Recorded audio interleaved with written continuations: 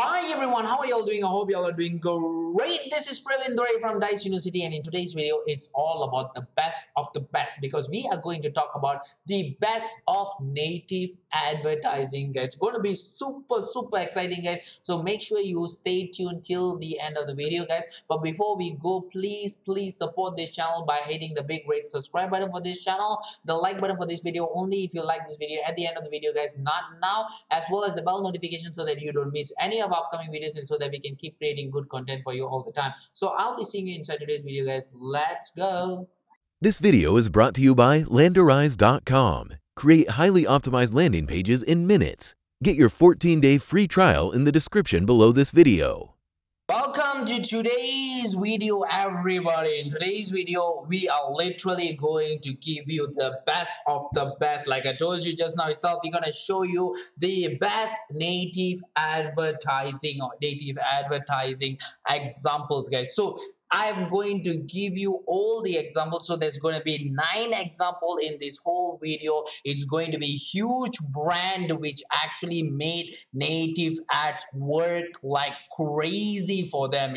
You have to keep this in mind. But you always usually you commonly hear, right, when people actually say the native advertising, it's always a gray area. It's always a very shady area because native advertising can actually get a very bad reputation, especially when the advertisers make a little bit mistakes with what they do, and if they present the content in a very different way, it could be really deceiving and it could be really screwed up. Like for example, I know a case where the Atlantic actually forced the cow to forced the native ads of eating cow and all this kind of stuff, but you know what happened? This actually turned back to them and people start telling them that don't do stuff like this.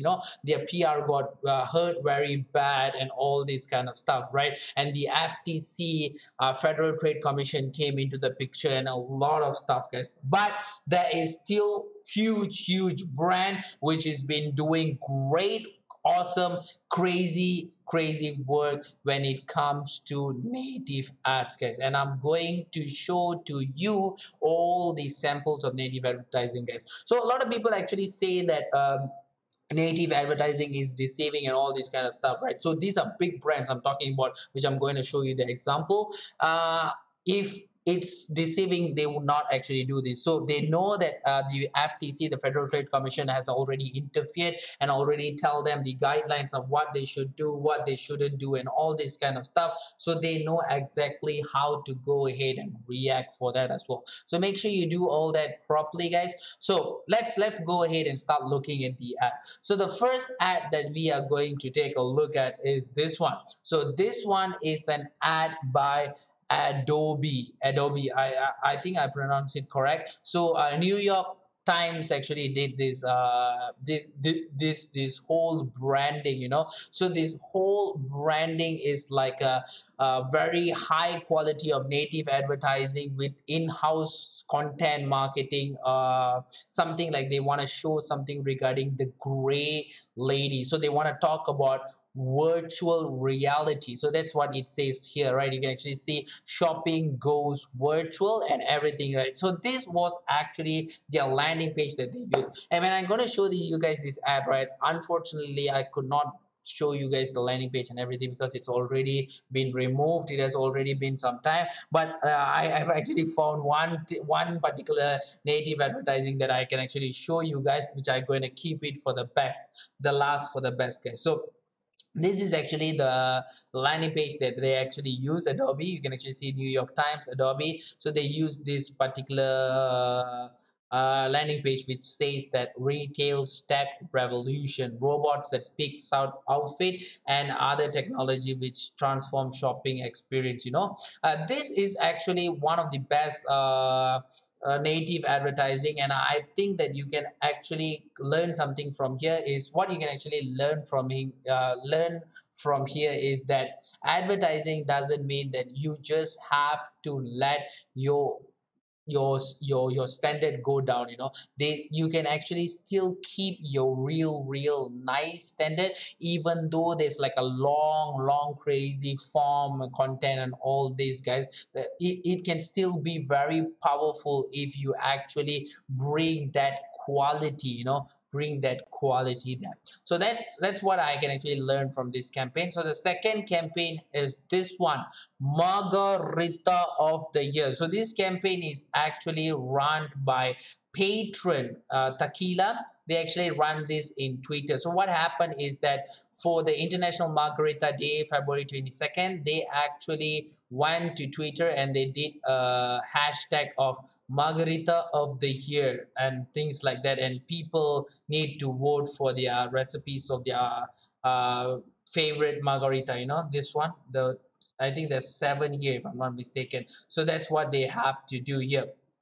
So it went really well. It grows really well, so people actually started voting and all this kind of stuff. So this was a very good campaign, guys. And what I actually learned from this campaign is that whenever you're doing a native ads in social medias like Facebook, LinkedIn and everything, you always need to look for a ways to integrate social experience into your ad. So like polls, like surveys and all this kind of stuff. So you want this thing can actually work, and you want people to tag their friends, comment stuffs, and that will actually bring your company's name here up, the challenge and all that. That's really important, guys. So that's one of the second thing. So the third advertisement is for BBC Future, guys. This one is like done by Morgan Stanley. So this is for travel, BBC, the future travel. So they try to do an ad like this, showing that how the country's tourism will look like and all this kind of stuff, which was really interesting. And this is how their landing page looks like.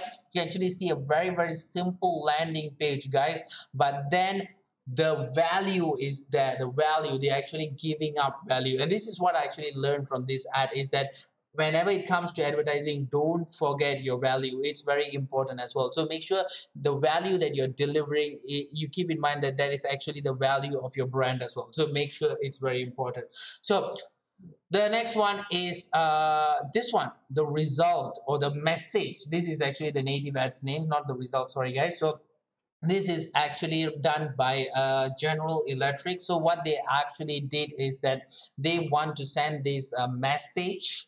It's like a podcast, 8 weeks podcast, where they want to explore the sound technology via a science fiction narrative podcast, which was really interesting, guys. And I personally think that this was superb. And while why I actually think this is actually a good thing, and what you can actually learn from this ad is that they actually push themselves to a limit.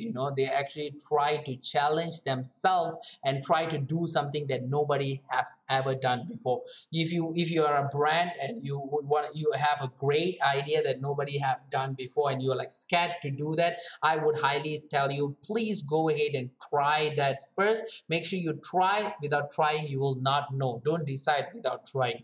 So the fifth one that we're going to take a look at is this one. This is just a beautiful image, right? So this is actually a particular native ads run by the particular native ads called the jackpot drum roll. It's done by the New York Lottery. This is actually to increase the lottery's interest of people in the, I think, 2016's Powerball jackpot or something like that, guys. So you can actually see this is actually one single image. Like I told you, this is how native ads is actually built for affiliate marketers. There will not be any image, names, words, or anything. There will only be one single image. But you can actually see this picture, right? It might seem like a crazy stunt, but they actually attract a lot of stuff within this particular crazy stunt. And trust me guys, this particular person here, right, he became very famous after they actually do this, guys. So it literally works, you know. So you the lesson you can actually learn from here is that even though you think that something that you want to do is really stupid or really crazy, but you might not know even know, so it might even work. So the next one is a little bit scary one, you know. This is actually a native ad run by Cedar Point. It's called the Catch a Ghost. So it's like it's for the Ohio theme park Cedar Point. What they actually do is they want to promote their Halloween offering, so they try to invite people using this screenshot via Snapchat story, you know, in exchange for coupons and everything. So it actually make their Snapchat engagement goes, I think, 200 times or 300 times more, and so many unique users, guys. So it was really really crazy, guys. So you can actually see over here, this is how it will look like as well. So what I learned from here is almost similar like what I learned from just now. Make sure you engage your user. So when you engage your user, contests are one of the best ways to engage your user. Just now there was a survey, right? Twitter did Petron Tequila. So contest is also one of the best ways you can actually take the interest of the audience, so they make sure they are actually engaged in you, and not only normal, they are actually engaged in a very correct way, guys. So the seventh one is Taco Bell. This is actually a very, very famous kind of native ads which became very, very super popular, guys, in Snapchat. It even became like a branded thing for Snapchat. This is what the first time they did. They did like a snap images of Taco Bell that you can actually put in your head, and this was huge success, right? They really really grows really really crazy, and this is where Snapchat decided to go with this kind of ads with the geo filters and all this kind of stuff, guys. So it's really really awesome. So what I learned here is that even though they are not a very very they didn't do something which is very very similar to other brands which they have actually using, these guys actually did something very different, and they actually partnership with a company, and collaboration is always something which works very well. I really think that. So the second last one is by Airbnb, your favorite Airbnb, guys. So this is actually a campaign run by Airbnb.